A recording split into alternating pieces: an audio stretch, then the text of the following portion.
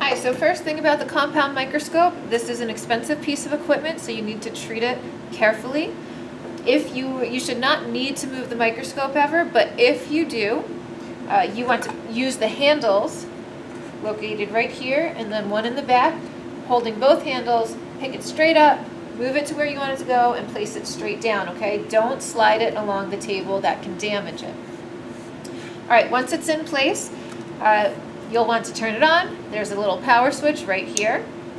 You should see the light turn on. If when you turn it on you don't see the light, make sure that the light adjustment knob here is turned up to a brightness level that you would see. All right, and then just like with the worms, how we use the trick of using our master plate of worms so that we knew there was really tons of worms on there for us to look at. Well, again, there's another trick you can use for the compound scope. You can take a glass slide and a Sharpie marker and draw an X right on the top of the slide and use that, focus on that X, and then you can switch it out and move to your specimen area, and you should in general be approximately focused with the microscope set up properly for that. So we'll draw our X and place it on the stage here. So first we'll move the stage all the way down, okay, so to the lowest setting. Use this little clip here, open it up, put your slide in place and clamp it shut, and then you use these knobs here. This one moves it forward and back, this one moves the stage left and right. So I'll use those to get my X centered over the light source here. And then we'll want to first look at our slide at the lowest magnification. So we have 3 different objectives for our slides, a 4x, a 10x, and a 40x, and those magnifications are written on the objectives themselves. The magnification combined with the 10x magnification in your oculars here will create 40x, 100x, and 400x magnification overall. All right, so we'll start with our 4x, which translates to overall 40x magnification. For each objective, it will say what setting of the condenser to use it with. So with 4x, we'll use the 0 setting. So you should feel the condenser click into place, all right? So I've set it to the 0. It's clicked into place. My 4x objective also clicks into place. So make sure you really get the click for both.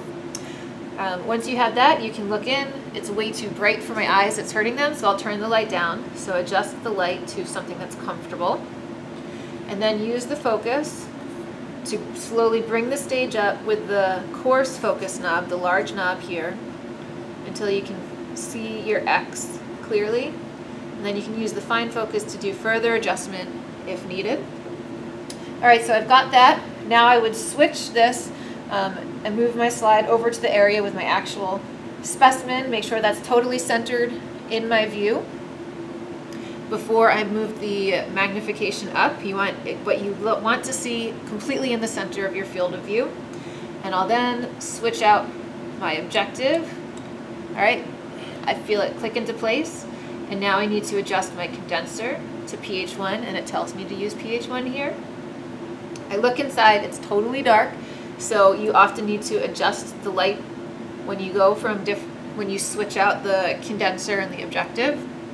And I'll use the fine focus knob to once again get my specimen in focus. All right, same thing when I go up to 40x. Always be careful, right? The 40x is longer than the others, and the 10x is longer than the 4x. So whenever you're switching your objectives, just be mindful that you're not going to run the objective into the slide, okay? So I switched my objective, I'm switching my condenser, I adjust my light if needed, and then I focus. All right, one other adjustment that you might be interested in is the distance between the eyepieces here. So adjust those to something that's comfortable so that until you see clearly one image with your 2 eyes open. All right, and that is, when you're all done, obviously, switch the power off, remove your slide, it goes in glass waste, and put the stage all the way to its lowest setting again. And that's pretty much how the compound microscopes will work for you guys. If you're interested in understanding more about them or in other adjustments, there are some more adjustments that we can do if needed. There will be a manual on our Blackboard resources that you can read, and you can also talk to your instructor about those.